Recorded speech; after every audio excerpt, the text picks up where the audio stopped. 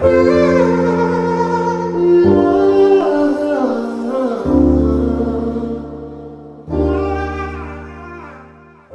back to another video. Y'all already know what it is. If you have not already, go ahead and like, share, and subscribe, and check out my past videos, especially the last one that I just posted of me trying the Ordinary Skincare Acne Kit. So go ahead, do that. The links are in the bios. So the first thing we're going to get into is my website using the Milkshake app, which really works well for me, and I hope it works well for you guys. So here is my home screen, just to give you guys a little image view before getting into the other stuff. First things first, we're going to go into Insights, where they show you how many clicks and views you have in the past 7 days, 30 days, and custom days. The app also allows you to keep up with your top traffic sources, top locations, new versus returning people that have viewed your website, as well as your mailing list subscription, which I will be doing a separate video on that.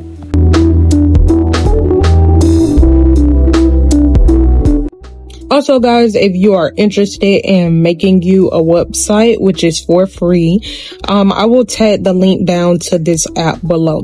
So by me pressing one of my boxes, the app provides editing tools to customize, and more. If you want to share your website, they give you options to share it by pressing share at the top.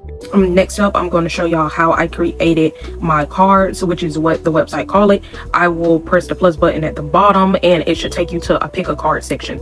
I'm going to press YouTube, for example, and it should pop up different fonts and designs that you want your link cards to be like. And yeah, it gives you a bunch of options to choose from. I'm going to choose this one, for example, and it will allow you to upload an image for your card, type in a subheading, a card heading, and a main YouTube channel URL, a button label, and specific links for your YouTube channel.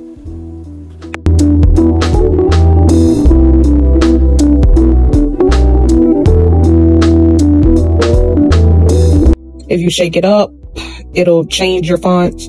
Shake it up necessarily means they'll provide you different ones they have already created for you. If you customize it, then you can make it your own and customize it the way that you want specifically.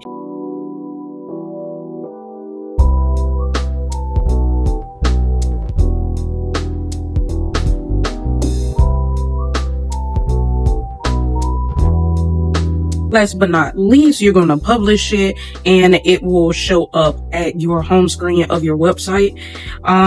All of this is pretty much easy and simple to set up, not that hard.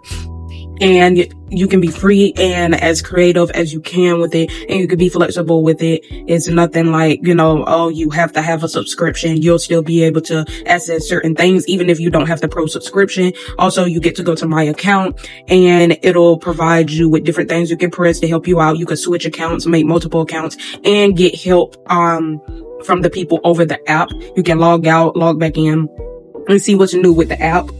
We all need a little bit of support, so they have a section where you can get some help, and you can suggest better features for the app as well. So as a content creator, as a blogger, whatever, utilize these tools because they are most definitely going to help you. Also, you can access the support system by pressing the question mark at the very top in the corner. And yeah, I will see you guys in my next video. Don't forget to like, share, and subscribe, and bye y'all.